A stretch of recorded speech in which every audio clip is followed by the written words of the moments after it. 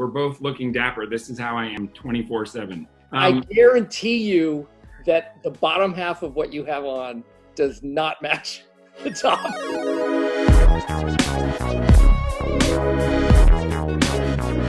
It was the 15th anniversary of The Office, and for more on that story, we go now to our entertainment correspondent, Steve Carrell. Steve! I like your sign. Thank you very much. My daughters did it, by the way. So beautiful. This will be the graphic at the bottom of this. Perfect. I love it.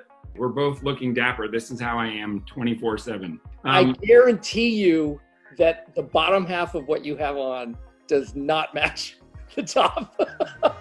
I am definitely wearing jams, if anybody remembers. If anybody remembers what those are. So Steve, this week marked a huge anniversary for you and I. We were on a little show called The Office, and it turned 15 years old this week. I mean, I was a waiter when I got that job. I was 23 years old. I was a waiter. And after the pilot, I went back to waiting tables because I was sure nothing was going to happen with it.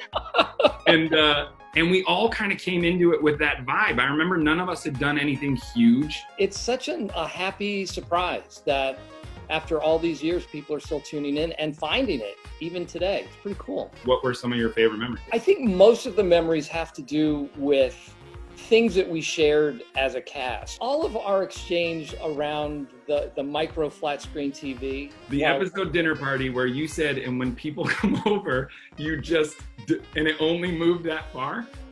I don't think I've ever been harder in my life. The most emotional I've ever been on a set, certainly. And I know we've talked about it, but I was sort of hoping that they wouldn't do your scene and my scene, the episode where you leave last. I think you and I counted, I think it was either 17 or 19 takes where there wasn't an audible word that came out. It was just action, and then you and I going, "Ah!"